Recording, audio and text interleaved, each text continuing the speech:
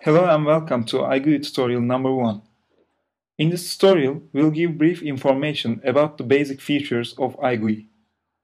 To install iGUI, all you have to do is to double-click on the Unity package file and click Import. After all package contents are imported, iGUI will be ready to use. The heart of iGUI editor is iGUI Toolbox.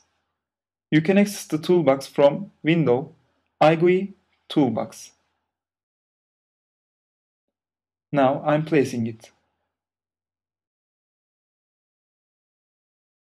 iGUI elements can be drawn onto Game View window. Before starting to design a new GUI, first place you have to visit is iGUI settings panel to choose the desired Unity scripting language, C# or JavaScript. This choice is important because you won't be able to switch between languages while there is a root in your scene. To add elements, first you need a root in your scene. You can do this by clicking the house icon at the right top of iGUI toolbox. In iGUI, there are 4 main types of containers: panel, window, scroll wheel, and container, and 2 specialized ready-to-use containers, tab panel and slide panel. More information about containers will be given in the succeeding tutorials. Now, let's add a panel to our scene. Every element on our scene can be resized and moved freely in iGUI.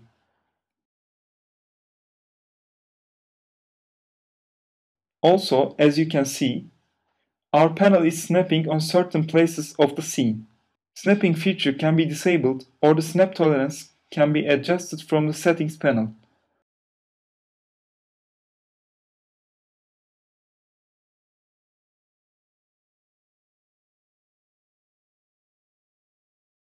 Let's add an element to panel.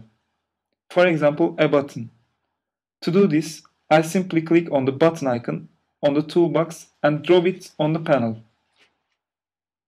Let's take a look at the inspector view. Let's investigate position and size property of the button. As you can see, width is 0.5. If any of the position and size values range between -2 and 2 exclusively, then this value is treated as relative.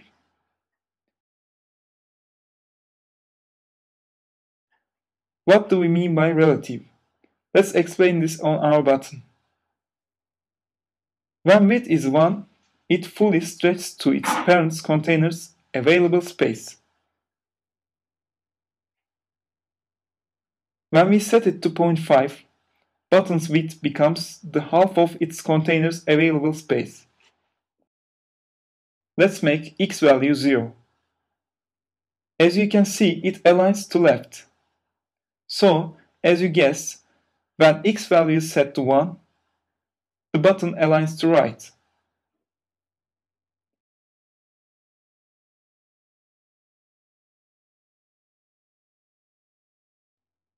As you see, when I resize the panel, button resizes and repositions itself relatively. Let's draw another button and set the value of width greater than 2. For example, 200.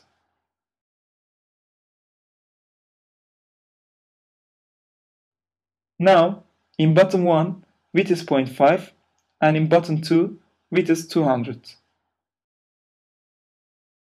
Let's take a look at the behaviors when the panel is resized. As you see, button 1 resizes its width according to the panel, but button 2 preserves its width. Now, let's add some basic functionality to these buttons. For example, I want button 1 to align left when button 2 is clicked. That's very easy in iGUI. Just double-click on button 2. That will head you right to the code block for click event of button 2. We can access all elements in our scene with their variable names. So, to align button 1 to left, we just have to call setX method of button 1 with parameter 0.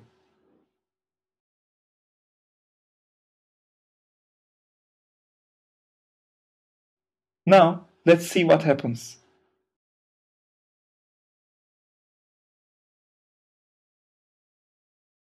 I click on button 2 and button 1 aligns left as you see. These are very basic features of iGUI. Detailed information about all features will be given on succeeding tutorials.